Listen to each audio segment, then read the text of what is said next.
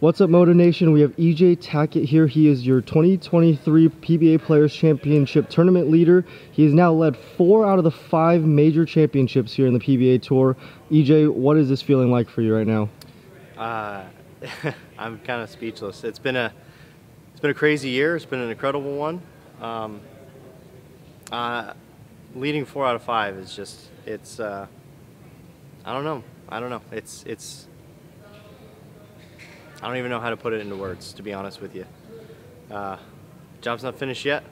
I got to go out there and bowl some matches, hopefully get in the title match of this one, and hopefully bring home another major. But it's been an incredible year.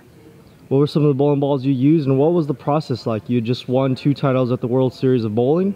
You know, big tournament coming up with the Players Championship. How did you reset and get yourself focused for this week? Yeah, I mean, the World Series has always been one of my favorite events. I've always bowled well there, and it proved again in Wauwatosa. Able to win the Cheetah, finish second in the Scorpion, and won the World Championships. It was a great week, but luckily we had a week off, and I was able to go home, and I literally took, I think, 3 or 4 days where I did not touch a bowling ball. I was pretty burned out after the World Series and all of those games, but showed up here, and you know, we used Venom Shock a lot this week, Coral Venom a little bit. I think I don't really use much else. I used the Black Venom, I think, one game. The big surprise this week was 2 tank carbides. Drilled those up for the dual pattern part of the tournament. It worked incredible, and I was taking a shot in the dark, and I was really impressed of how well they ended up working. But yeah, they got me here. So Venom Shock was pretty much the whole week, but those carbides really gave me something that I didn't have. EJ, we'll see you Sunday on the TV show. Best of luck to you, buddy. Thank you. What's up, Motor Nation? We're here with Zac Tackett, who is your 8th seed of the PBA Players Championship. Zac, this is your very first show. What a feeling for you. How does it feel, and what was your process today? It feels pretty good. I was close in Oklahoma making that show.